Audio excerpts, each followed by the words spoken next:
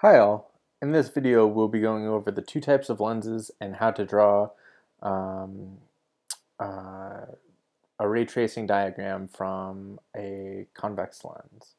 So our learning goals is to understand how to use the principal axes to draw the image of an object through a convex or concave lens, and how to use the thin lens formula. And then we'll apply it to the human eye. All right.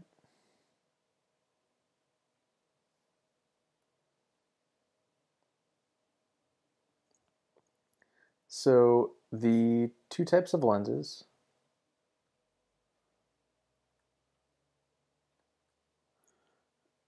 are a convex and that lens and a concave lens. And these two lenses are going to look like this. So that's kind of a teardrop, and then this is almost the reverse of it. And each one of these is going to have focal points on either side of the lens, but it won't necessarily use all of them. So so we can do now, we can write down some properties.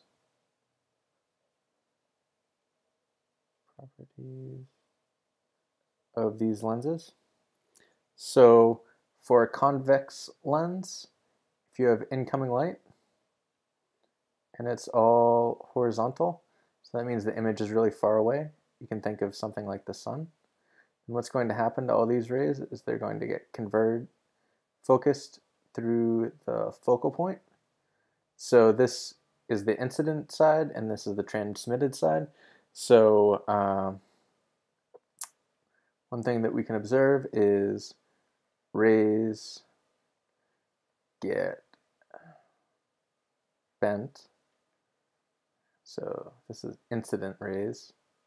Incident rays get bent to focal point on transmitted side. Now over here on the concave lens, if we have the same sort of left-right incoming horizontal incident lenses, and what's going to happen is these are going to diverge, and then if you were to trace back, they would have looked to have originated from this focal point on here, this side. So incident rays originate, and I'll put that in quotations because they don't actually, but it looks like they do, from focal point on incident side.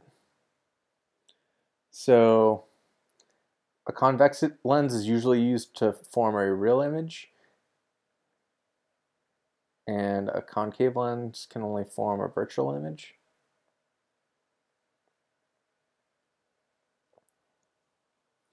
And then this image will be inverted.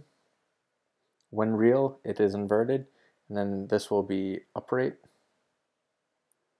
And this has a positive radius of curvature.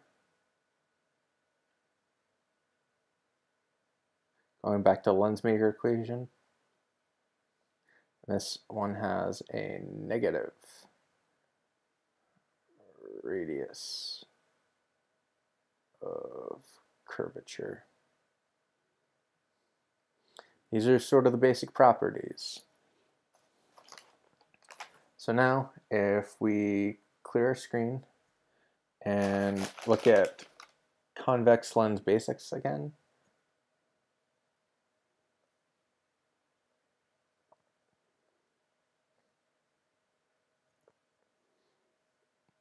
if we redraw the convex lens, and then instead of yellow, I'm going to use orange because I think it's going to be a little bit easier to see.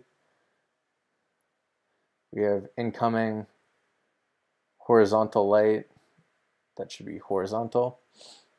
And then what's going to happen is these will be bent so that they go through the focal point on this side. I'm missing it a little bit, but that's because I don't have steady hands. These should be all hitting the focal point. So if we made the dot a little bit bigger, and so that's F, that's the focal point. So what we can do is we can define our axes. So this is a 2D system. We're going to have one right here, and that's going to be the plane of the lens. So the focal point F is really the distance from plane of the lens to the actual focal point. And then we will also have this, which is the principal axis of lens. So what we want to do right now is just sort of identify which one of these rays, so just for consistency, there's a focal point on both sides. The ones that are the point that's getting focused to is over here. However, there is one over here. So if we pull up PowerPoint, zoom out a little bit, let me go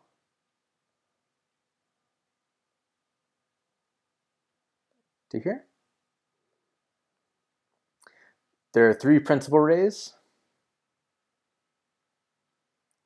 The first ray leaves the object horizontally, and at the plane of the lens, it either, for a convex lens, bends at that plane towards the focal point on the transmitted side, so that's what we have over there.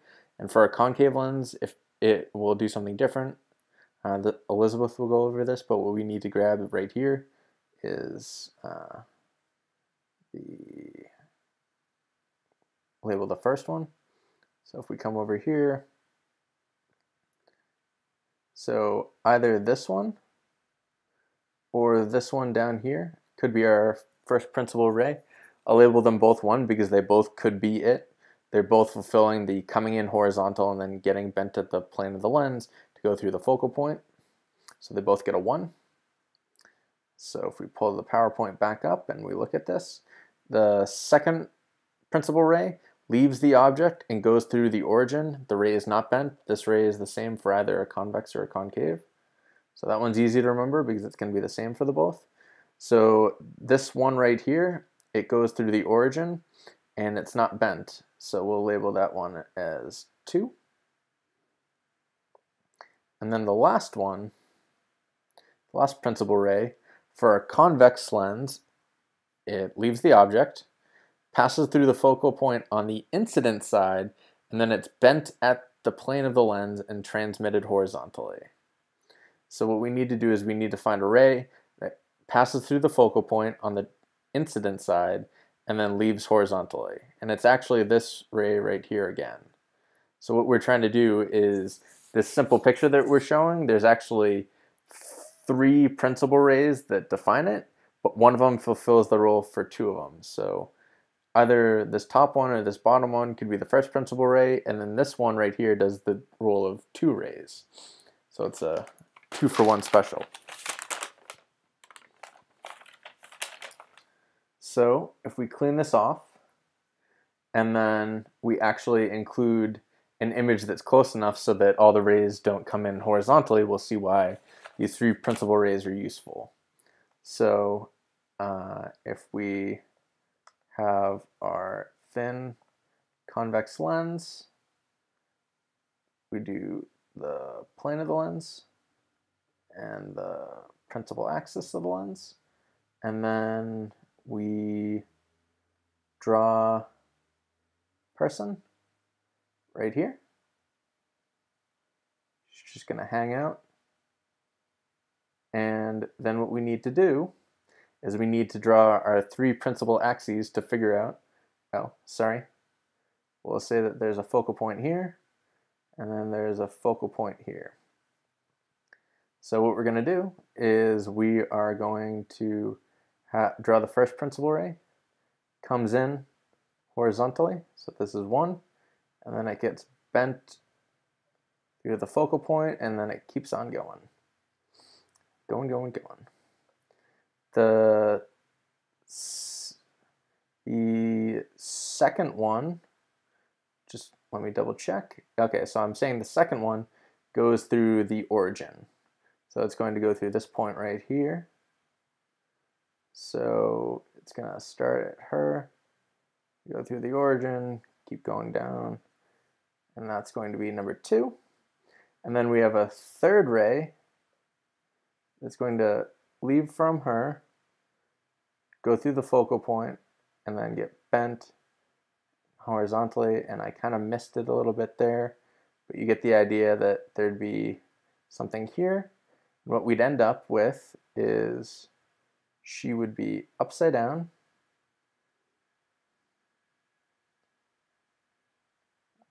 and right here. So if we just say a couple of definitional things, so if we call this height of the object, and then this the height of the image, and we say that from the plane of the lens over to here is the object distance L, and then over here from the plane of the lens to the image is the distance I. If we look at the second principal ray, it connects these two, the tops of these two images by a straight line. So we can just do some simple geometry and write that h0 over 0 equals hi over I. So this is just the slope. This is just the, the simple rise over run type thing, y over x. And then what we can do is we can just multiply the I over, so we'll get I over O equals HI over HO.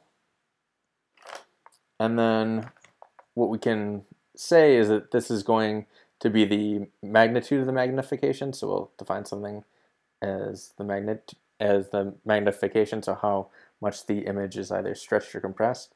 And since this gets inverted, we'll get a negative sign, but then it'll be I over O, so it's either negative I over O or negative HI over HO.